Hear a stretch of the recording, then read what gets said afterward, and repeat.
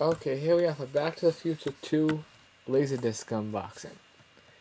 And, let's just say, let's just open it. Look, to show you the back, it's about an hour and 48 minutes, extended stereo, matrix surround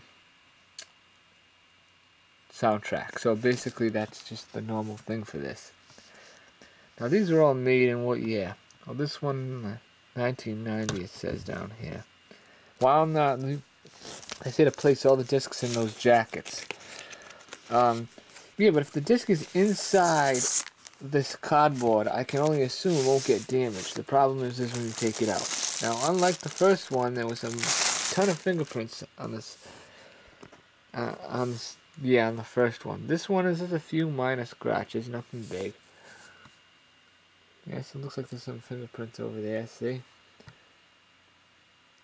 So this one isn't too bad. A lot better condition than the first one.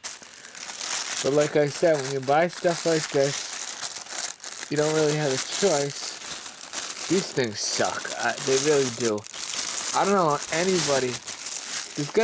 I know they sell better ones to keep.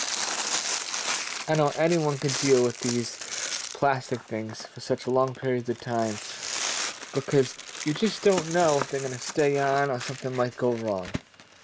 Is there anything else that we missed on the back side? I don't think we did. The Laserdisc, yeah, I saw that already. It's always good to have this movie in any format. And I'm going to put this back in the wrapping. Doesn't really matter what way you put it in. You can just turn it around if you're putting it in some case or something. See? Having problems. Alright. Bye-bye.